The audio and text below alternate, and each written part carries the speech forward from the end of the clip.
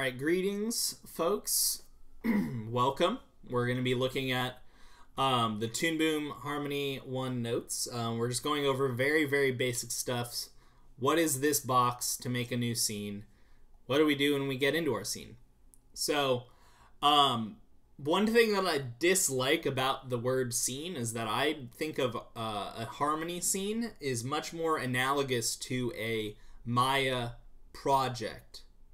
Because typically, let's see, do I have anything in here? No. Okay. So, we'll come back to that point in a second. Anyway, making a new scene. So there's just really some basics. Where is it going? So if I make this, I'm going to be making, in this case, let's call it name. I'm going to be making that name scene in my documents. It's asking me what my camera size is. Typically, the default right here, 1080p 24 is what we need. So that's all good. And then so you can see here on the notes, location, where we're making this file, camera size, how big is the scene, and then the frame rate, which is the number of frames displayed in a second of animation. Typically, we leave it at 24. Okay, so we got all that. We can create a scene. And then it'll lag. And then there's our scene. Okay, so what do we got in here? We got the select tool. So the select tool works like the lasso tool in Photoshop. So you can click and drag and make a lasso selection. We got the brush tool and the pencil tool, which I'll cycle back to. And actually, let me do them now. I don't want to cycle back to them. So brush tool. I'm going to I have my black over here. Make my brush pretty big. So there's my brush. Okay. So you'll see here that in the notes, I tried to make it clear. The brush tool strokes the boundaries of a shape, which is then filled with color. Stroke is on the outside of the shape. So basically what I've done here is when I was painting, the size of my circles denoting where the outside of my shape is. And then once I'm done making my shape, it just leaves those boundaries, fills it in with black. So if I press K, which we'll talk about strokes more in the future, but you can see the blue lines are on the outside. Whereas if I take my pencil and I draw with my, whoops, here, make this thicker. But if I draw with my pencil and I press K, you'll see that, well, it doesn't really look that different. On these brush strokes, you can see the blue is on the outside. On this, the blue line is the inside, and then there is a thickness around it with whichever color that I have selected, in this case black. Okay, so why does that matter? The size of the thickness for a pencil stroke is editable. So that's why the stroke lines for pencils are really useful, because you can go select a pencil stroke, scroll down here, and we'll be talking more about this as we go on, but I always like to bring this up just as an aside. And then you can just change this after the fact, and now this pencil stroke, same line, different thickness. So we can change this thickness as we need to. So typically, pencil tool is great. Brush tool has its uses too. Try them both out, see which works better for your brain. Now, the shape tools, it's better to know about the pencil stroke thing before I talk about this, because these are just straightforward things. It's a square, rectangle, a circle, that kind of stuff, a straight line. So great, okay, cool, got it. So these are pencil strokes. So if I grab these, I can also change the thickness of my pencil stroke here after the fact. So that's pretty great. So you can change the thickness of these shapes. Oh my goodness, I don't have the extend exposure on here. That's fine. Okay, so this is just drawing and such. How do we move around in here? This might be useful to you. So Zooming in, zooming out are not the keys you're used to in Maya, nor the keys you're used to in Photoshop. It is the 1 and the 2 key are zoom in and zoom out. So 1, I believe, zooms out. Yeah, 2 zooms in. Why? I don't know. They wanted to be weird. So, but the space bar, the hand tool rather, with the space bar, that is the same. So that is good. All right. So for today's assignment, we only need to touch on a few different things. I will need to go add extend exposure onto here. So let's start with making a new color. So I'm going to make a color. Let me delete this. Okay, add and close. So I'm going to make a color over here. So here's all my basic colors. Press the plus sign to add a new one. Change new 0. I'm going to call this background color. And what I'm going to do is change this background color, and let's make it, I don't know, like this nice like lime green. Cool. Close that. So now what you'll notice is this gray box here is just the size of the camera. So I can't like paint in this box. But what I can do is go make a rectangle that's slightly bigger than the camera, and then I can fill it.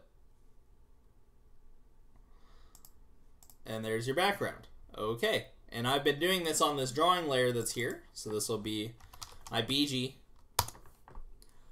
Okay. So we have one layer here with a single frame in time. So let's start getting into this a little bit more deeply. Well, now let's stick with what we already understand. So let's make a new layer. In this case, we want a specific kind of layer. So we want to add a drawing layer. You'll see that there's this plus, minus, and then 2 specific layer addition icons. That's because you mostly are working with drawing layers and peg layers. So just there's a button for it. Add drawing layer. Hey, what are you trying to add on this? This will be my letters. Add and close. So what am I doing on my letters layer? So grab my pencil. Make this a little thinner. And I'm going to make a new color. And my new color will be letters. Let's grab this and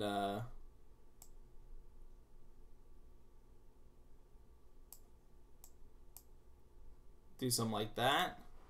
Okay. And so I'll start by, oops, I'm using my mouse. All right. So you may want to increase your center line smoothing if you're if you're bad at this like me.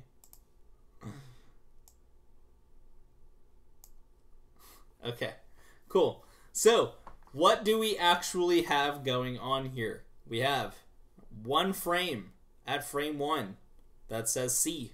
We got another layer with another frame at frame 1 that's the background green. So how long do we want these to exist? So what we're talking about is the word exposure. Okay, so how do we want this exposed? Well, for starters, we want the background there the whole time. So I'm going to click in the very last frame in the background layer. I'm going to right click and do extend exposure. So now what I've said is please display this drawing on every frame between now and frame 60, which is my whole animation. Great. Okay. How long do we want this letter to be there? Well, let's review. So our frame rate is 24 frames per second. So in my estimation, half a second's probably good for each letter that I'm going to add into my name on the screen. So that means I want this C to be all alone for 12, or half of a second, 12 frames. So how can you make something extend exposure? So there's the option I already showed you. You just go to that frame, right click, extend exposure to that frame. So that's one way. Another way you could change exposure, if you select the frame and you start pressing the plus key on the keypad, You can add frames one at a time like that, or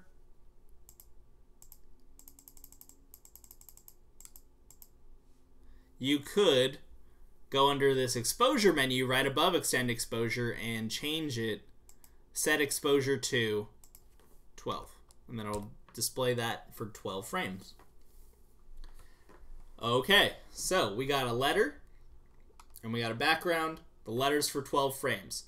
So when I want to go make my 13th frame, well, this is where I'm going to add the H to my name, but my C is gone. What do I do?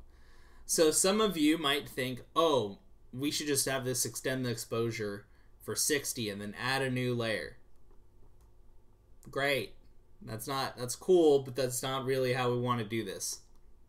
Because I already had that brought up to me. I'm like, sure, I mean, I guess, but that's fine. But it doesn't show me that you understand doing stuff on the timeline. So let's look at the next thing on our notes. So we've added color, we've added a new drawing layer. Let's activate our onion skin. So this allows us to see what's going on frames ahead and behind where we're currently working. Controlled by the onion skin boundary, which is on the top of your timeline. So let's turn on onion skin down here. So I'll turn this on, show onion skin. And then what you'll see is that on frame 13, make sure you're selected on the right layer. So it's showing me a highlight or a ghost image of where my C is. So I can go ahead, draw in another C. And then also add my H. And so I'll right click this, set exposure to 12, not 121, hit OK. Boom. Here we are. CH. CHR.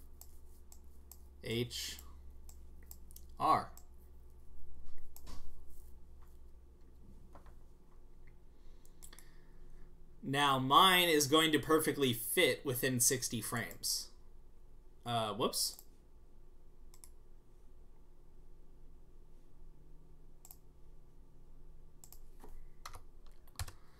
Oh man, I went to go make tea before class and I forgot about it. Rip. So this is allowing me to see where I've come from as I write this out. I want to point out I did increase the center line smoothing to make this react less bad to my horrible handwriting with my mouse. Alright, and I'll extend my exposure and then one more go.